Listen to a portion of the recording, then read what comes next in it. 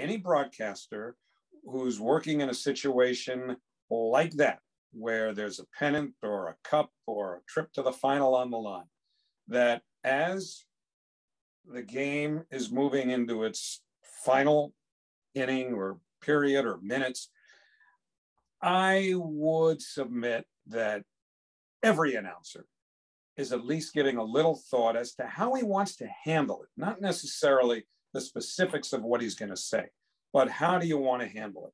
And so it was that as the Rangers and Devils were coming down to the final minute, and this is in May of 1994 now, it's 1-0 Rangers.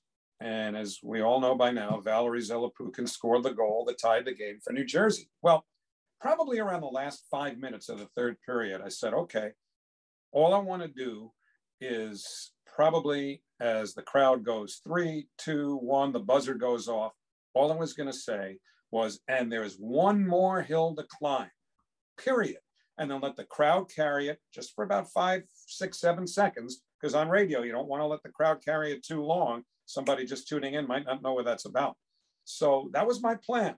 10 seconds to go, blah, blah, blah, blah, blah. And there's one more hill to climb. Yay! Well, Zelepukin changed all that. And so all bets were off. All bets were off. And when Matteau scored the goal, that line came to me.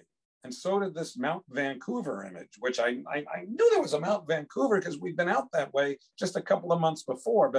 But anyway, the only thing that was even semi-prepared was that one more hill to climb.